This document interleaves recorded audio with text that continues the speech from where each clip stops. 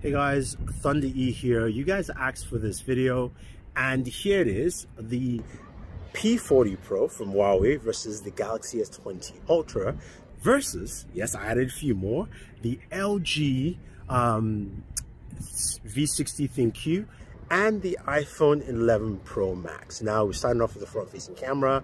We're going to switch to those other two devices, all shooting at 4K 60, and then we will go ahead and record some more. So let's switch. So in terms of audio, both phones, the P40 Pro and the S20 Ultra, do a good job with audio recording. Now we're looking at the rear camera's 4K 60, and you can see the S20 Ultra has better stabilization than the Huawei P40 Pro. When it comes to colors, especially in the horizon, the sky, the P40 Pro is much punchier. The S20 Ultra is a bit more muted and more balanced, I would say. Now, in terms of this backlit shot here, I like what the S20 Ultra is giving me, but in general, both are still doing a good job, though stabilization is much better on the S20 Ultra. Now, let's switch over to the V60 ThinQ and the iPhone 11 Pro Max. All right, so now we've switched over to the LG V60 ThinQ and the iPhone 11 Pro Max. You're going to see how, of course, they handle video, walking with the front-facing camera 4K 60. Now, the LG has 3 different audio modes. What I'm using now is called Voice Bokeh, which focuses on my voice directly, so it should sound better than any of the other devices. But now we're going to walk and finish this and then switch to our rear cameras for both devices. So moving over to the rear cameras of both the iPhone 11 Pro Max and the LG V60 ThinQ, the first thing you notice is the iPhone stabilization. It is really good compared to, of course, what you're seeing from LG here, which is actually quite shaky. In terms of color tones, they look quite similar in terms of color tones and similar to the environment that I actually shot it in. Now, in terms of stabilization, I rank the iPhone number 1, the Galaxy S20 Ultra is number 2, the Huawei is number 3, and the LG V60 ThinQ comes in at number 4. But you've got to just be impressed with how well the iPhone is stabilized as a video camera. Now, when we look at shots from the front-facing camera of all these devices, the Huawei P40 Pro here and the S20 Ultra with its portrait mode do a really good job with edge detection. Also, skin tone is really good. Though the Huawei looks like a more polished version of me, I do like what the Galaxy is still doing right here. Shirt colors are also quite similar to what the shirt colors should be. LG, the shirt color is off. Also, my skin tone is more orangey, and there is some edge detection issues at the top of my head. The iPhone keeps the shirt color correct, as well as also my skin tone to match. Edge detection is pretty good all around, with just a few places here and there if I was going to nitpick. Now, as we transition to this image outdoors here, the Galaxy tends to darken me quite a bit, but its edge detection is pretty solid because my finger isn't blurred out, while the Huawei P40 Pro is blurring out my finger, but everything else seems solid. The colors of the Huawei actually spot on right here. Now, moving over to the V60 and the iPhone, both of them have brightened up the image quite a bit, and you can see the edge detection issues with the finger as well. But again, the whole image is bright, and I do prefer the V60 over the iPhone. What the iPhone is doing here is kind of fuzzy in a sense. Now, this is more of a backlit shot, and you can see again the darkness and the contrast the Ultra brings into the shot, though it still keeps a nice focus of blur in the background. The Huawei does a good job with me as well as also my background as well, but it doesn't blur it out as much in this shot. Now, the iPhone and the V60 have done something completely different. They try to brighten out the image, while the V60 has darkened me quite a bit, and also my shirt. The iPhone has kept the shirt color intact, but it's made me a bit more orangey, and everything in the background is just super bright and blurred out.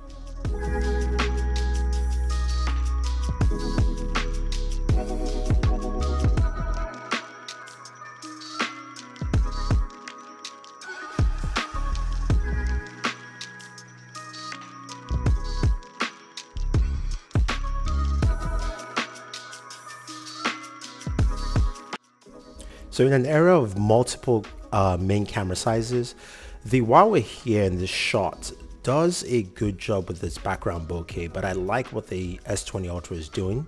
108 megapixels compared to 50, of course, binning and all that fun stuff.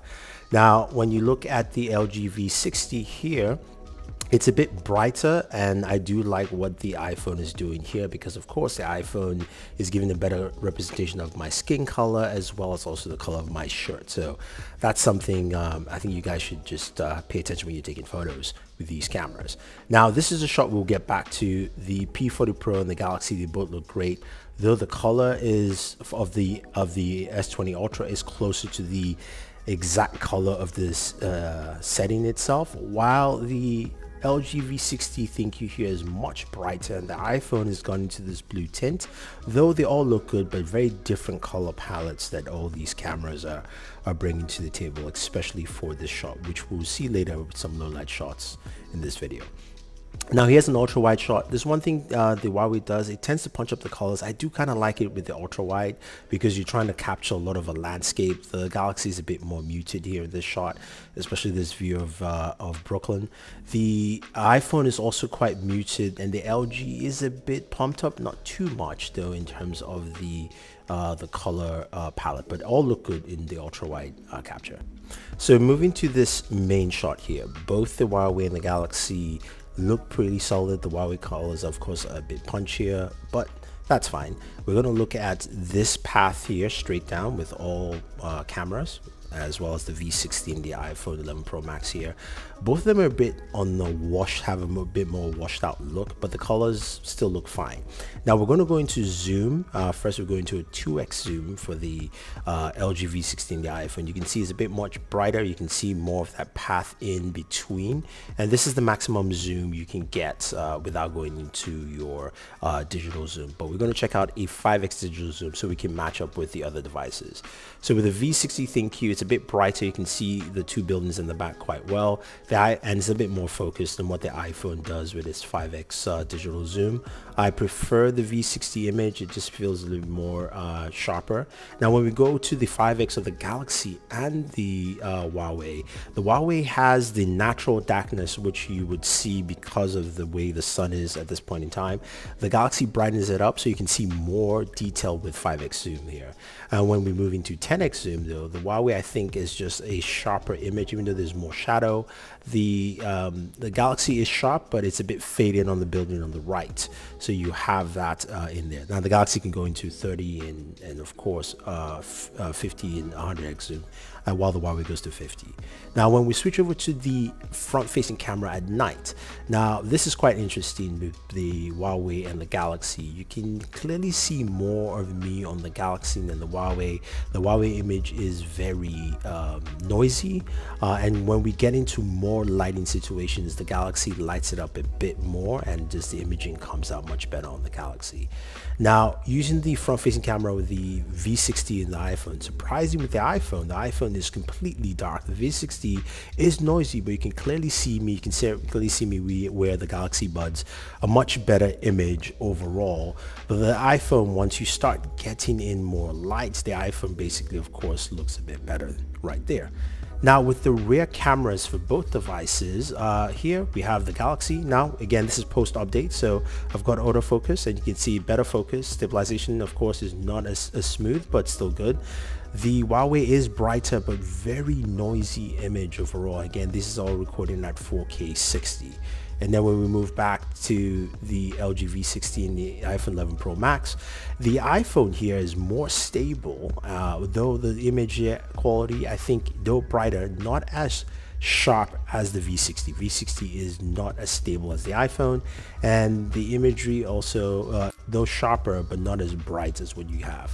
Okay, what about night mode photos with the front-facing camera? Now the iPhone doesn't have a night mode, so this is a shot here with the iPhone. It's quite grainy, but you can clearly still see my face.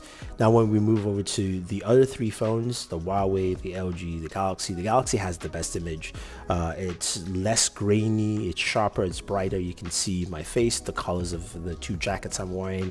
The LG V60 is the second best, though the color of my skin is more orangey in look, while the Huawei Huawei is probably the least out of all three, but still a good image. You can still see me clearly, but it's much darker of all three images here when it comes to low light selfies. Now, trying to recreate a club-like scene, we have some pink light coming in, and you can see the Huawei is kind of darkened my skin tone, especially around my face, and also darkened my shirt, while the Galaxy has kind of brightened the shirt up and infused that pink light all around, giving you a much clearer image, I think, overall, between these two. And then looking at the V60, it's really taking a lot of that light in. The shirt color actually isn't bad compared to the iPhone, where the top half of the shirt really looks deep blue, and then you've got more pink infusion in my face as well, making my skin tone look a bit reddish in general. Again, it's a tough situation, but I wanted to see how it would do in complex lighting and low light situations. Now, this is a shot I mentioned earlier that we were going to get back to, and we're checking out in, of course, low light situations. Both images look solid from both the Galaxy and the Huawei, though the Galaxy represents the color of the building much better and less contrast and saturation, as opposed to the Huawei, which has that kind of shiny sheen to it. Still lovely images, while the LG V60 is very similar to the Huawei, and the iPhone is similar to the Galaxy, though the iPhone has brightened the sky and added a little bit more of a slight orange tint, which isn't there. It's just adding more of the yellow from the lighting around the city it's picked up. Now, the ultra wide shot here, low light, both images look nice, though the Galaxy is more representative of the colors in daytime, and you can see more of the yard, as opposed to that darkened feature set where it's still clear, but very different on the Huawei P40 Pro. While with the V60 ThinQ, it's kind of added a bit more of a soft glow to it, while of course the iPhone doesn't have low light capabilities in the ultra wide camera. Hopefully that changes this year. You can see it's a bit more faded on the V60.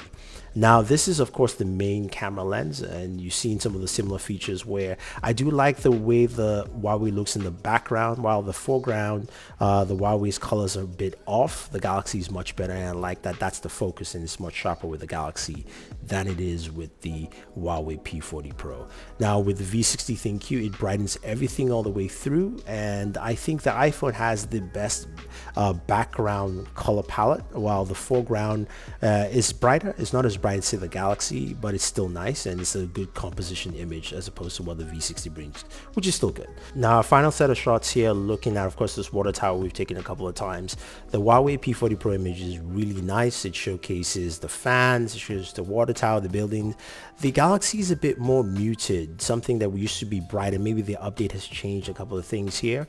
It's a bit fuzzy in the foreground, while both the V60 and the iPhone 11 Pro Max do a really good job here again, with the foreground and the background, while the V60 is really bright, especially around the subject matter of the water tower, and the iPhone is a little bit more balanced in between for the foreground and the background of the images.